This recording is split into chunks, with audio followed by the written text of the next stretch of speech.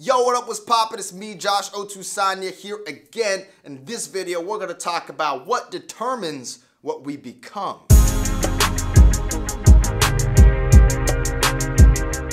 Now, if you ask me personally, there's a lot of different factors that determine what we become in life. So here are a few. Number one, your openness to evolve. Are you a person with a strong openness to change? Like, I'll tell you straight up, like, I'm someone who, I can be mad impressionable. Like, if you come up with something captivating enough, moving enough, you got enough evidence and everything, I'm like, yo, how do I implement this into my life quickly? That's why I've tried so many things. Like, that's how I started trying veganism, because I had a friend who was doing it. He showed me all this stuff, saw a few documentaries. I was like, oh snap, I'm gonna try it. Or I might see a movie that just really resonates with me. I'm like, oh snap, we gotta implement the movie into my life. On the flip side, right, you might be someone with a more rigid personality, meaning your ability to change will be limited. You're kind of set in your ways. Next, your formative years. These are crucial too. Because look, your social and psychological health is largely influenced during this time period. For example, some of the greatest musicians of all time, Beethoven, Bieber. Yo, Bieber's a good musician, right? Great musician. But a lot of these musicians are even pro athletes or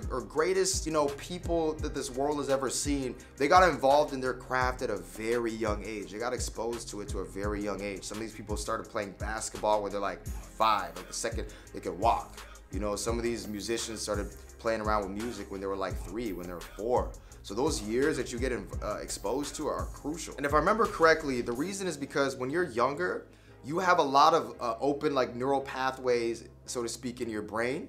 And when you're a kid, when you're born, your brain is trying to figure out, okay, which pathways do I need for survival? So whatever you're exposed to the most during those early years, your brain will strengthen those connections in the brain because it's saying, oh, I'm gonna need this later in life to survive. So when you really expose yourself to music, or you really expose yourself to like certain physical like coordination stuff or whatever, like those pathways are going to be stronger. And whatever you don't really use, it kind of like fizzles away. Now I'm gonna try to find an article on that and put it in the description, but it was back when I was really into psychology, and I would do a lot of studying on like the brain and environment, nature versus nurture, all this crazy stuff. Next, your parents, mom and dad. This is also kind of related to your formative years. Your parents are some of the first people who help you build up your self-esteem, your self-belief, your self-identity. I've talked about this in an old YouTube video that I recorded, but there was I was watching Oprah. It was either Oprah or it was one of those talk shows, but there was a gorgeous woman on that show. Gorgeous, okay? Beautiful.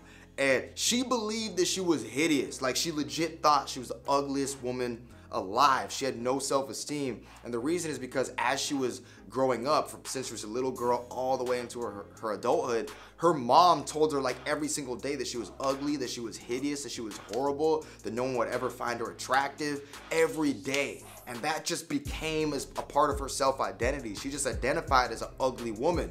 So it was crazy because everyone in the audience and everyone was just like, yo, this is a beautiful woman. Last point, your social circle. This is huge. All right, your social circle will have a huge impact on who you become in life. Now, it's a very popular phrase out there, but it's the idea that you become like the 5 or so people you hang out with the most, and that is very true.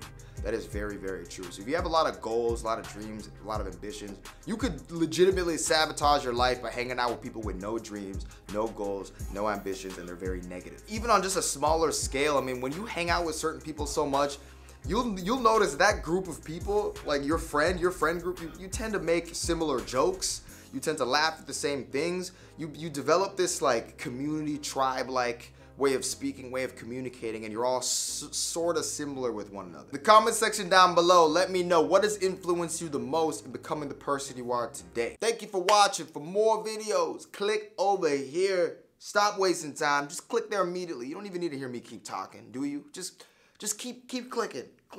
Just click over, click. Now, first glance, creation and destruction are like 2 different sides of the spectrum. In my opinion, I think they're the same, and they actually work together. Like, look, my parents